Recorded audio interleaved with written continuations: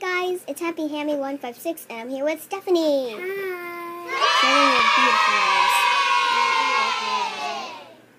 Hi. Anyways, Jenna's not here today, so that's why we're not making epic vlogs. So yeah.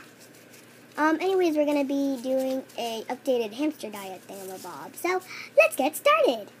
Okay, so first you're gonna have to put some food in the food dish.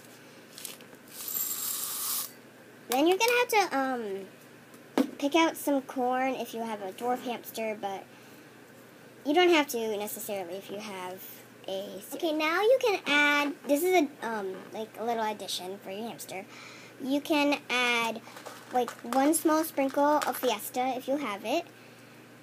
And then you can add another little treat that, like, I made a homemade treat.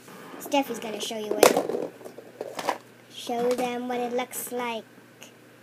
We don't see it. Bring it down. Okay, there. It looks like that. It looks kind of weird. Steffi. And I just put it in there.